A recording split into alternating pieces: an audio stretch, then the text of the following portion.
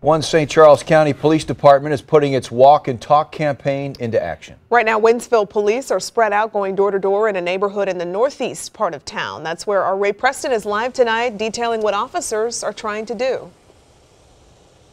Yeah, they just now wrapped this up a few moments ago, but the idea behind this Walk and Talk program is literally get out, walk these neighborhoods, talk with a lot of these neighbors, have one-on-one conversations and really get a feel for what's going on in these subdivisions. So, Wentzville police started at 5 o'clock here in the Brookshire West subdivision.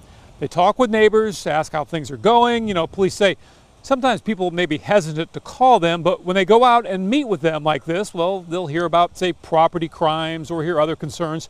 Now, we did talk with the chief a while ago and asked one of the neighbors here what he thought about this program.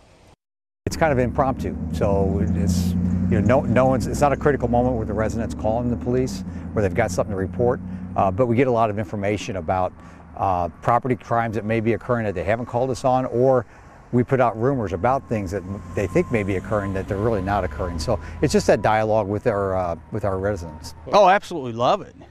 Absolutely love it. Love living in Wentzville. It's a great community, and this is a great subdivision to be in.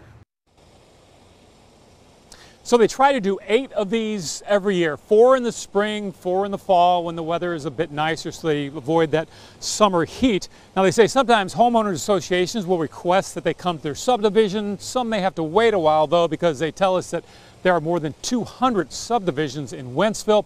As for the fall walk and talks, this is the first one, so they plan 3 more this fall as well. Reporting live in Wentzville, Ray Preston, News 4.